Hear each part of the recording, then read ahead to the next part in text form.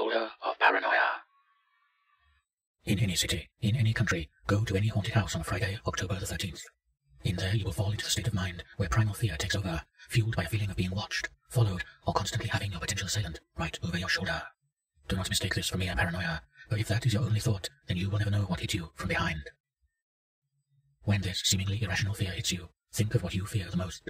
Once you have this thought clearly envisioned in your mind and can feel it almost as if it were happening, turn around and swing as hard as you possibly can behind you. If you spin and are knocked to your haunches, remain there, because struggling will only make your fate worse. If, however, you hit something, turn around and observe closely the form that the creature you struck has taken. It will be somebody or something dear to you. It will ask why you have injured it. It will tell you to go on and leave it alone, but don't. This is where the faint of heart need not apply, for when you smite this creature and kill it, the person or object whose form it has taken will hang in the balance from this point on. You should decide now if gaining the object is worth it. When the creature dies, it will explode in a puff of fumes, leaving behind a horrible scent. But you must inhale it deeply as you possibly can, until you pass out. You will awaken behind the person that the demon took the form of. Your trial is to torture them through fear. You must frighten them beyond all understanding, using the form and powers that the fumes you inhaled have given you, to the brink of driving them insane. If you did everything right, the person will pick up the nearest sharp object and drive it into their eyes. Do not be alarmed, as this can be undone with the object.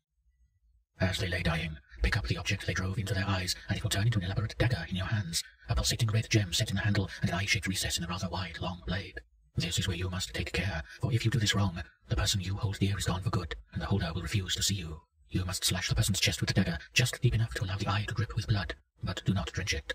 A few seconds after this, the person will awaken, their wounds healed and all paranoid thoughts and feelings gone from them. Now close your eyes and stab at the dagger behind you. If you connect with something, leave the dagger in and turn around. If not, it would be better not to open your eyes, for you and the one dear to you will know a fate worse than simple death. Once you've turned to face the holder, he will smile wickedly in his true form, perhaps driving you to madness, as he is the embodiment of all that makes people paranoid.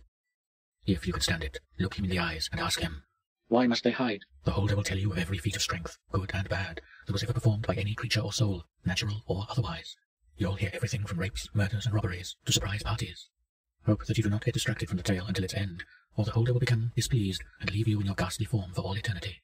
If you make it through his story, he will nod and say to you, "Indeed, you have proven yourself worthy." But do not believe him.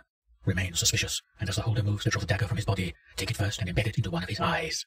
He will scream and curse you as you pull out the dagger with his eye on it. Fumes will come from that wound as well. You must inhale them deeply as you did before. You will again pass out, but you will awaken in your true form, next to the one who gouged out their eyes. You will see that they are fine, and that the dagger is in your hands.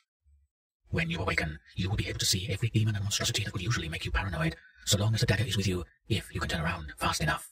When you slice yourself with the blade, it will rid you temporarily of all fear, but be careful, now that you're being watched, you may just be scared into killing yourself. The blood-ridden dagger is object 480 of 538.